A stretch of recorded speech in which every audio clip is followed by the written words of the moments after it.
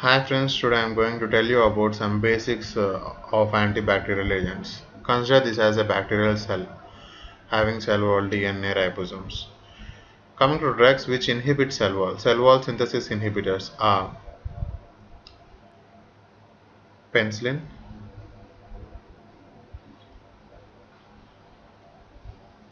cephalosporins, carbapinins, and glycopeptides. Coming to this, we can divide them into two types, which have beta lactams and which do not have lactam rings. Coming to the ones which have beta lactams, we have penicillins like amoxicillin, ampicillin, etc. In beta lactams, we will have penicillins, cephalosporins, carbapinins like meropenem, ertapenem, and monobactams like aztreonam. Coming to no lactams, which are these are glycopeptides consisting of vancomycin and bacitracin. These are the cell wall inhibitors which do not have lactam rings. These are called glycopeptides, vancomycin and bacitracin, etc. Coming to the things which block protein synthesis.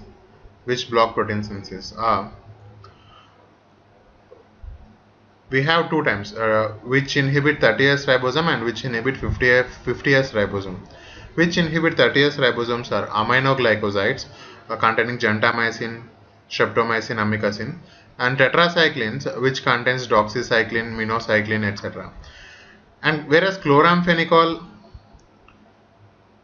macrolides like erythromycin, azithromycin, and streptogramins like dalfopristin, and lincosamimides like clindamycin and lincomycin, all these are will block 50S ribosomes. As I earlier said, aminoglycosides and tetracyclines block 30S ribosome, whereas chloramphenicol, macrolides, and streptogramins block 50S ribosome. This is about protein synthesis inhibitors. Coming to which act on DNA, which inhibit actually DNA topoisomerases. The drugs which inhibits DNA topoisomerases are fluoroquinolones like ciprofloxacin, norfloxacin, levofloxacin, etc.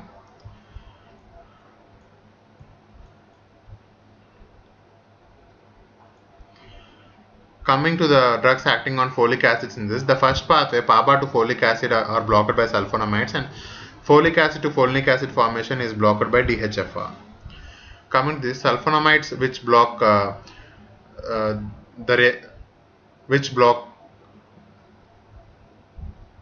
folic acid formation are sulfamethoxazole and sulfasalazine. These block the formation of folic acid on PABA. Whereas dihydrofolate reductase inhibitors or trimethoprim and pyrimethamine, these block the formation of folinic acid from folic acid. And another one which DNA damages, which the drug which damages DNA is nitroimidazole, that is metronidazole, and the drug which blocks mRNA synthesis, rifampicin. The drug which blocks mRNA synthesis is rifampicin. Actually, rifampicin acts by inhibiting the enzyme DNA-dependent RNA polymerase. This enzyme is blocked by rifampicin and thus inhibiting the synthesis of mRNA. These are some basics of antibacterial agents acting on the bacterial cell wall. You have to remember all this. This is the basic thing when you are going to start study about antibacterials. Thank you. Please subscribe. Have a nice day.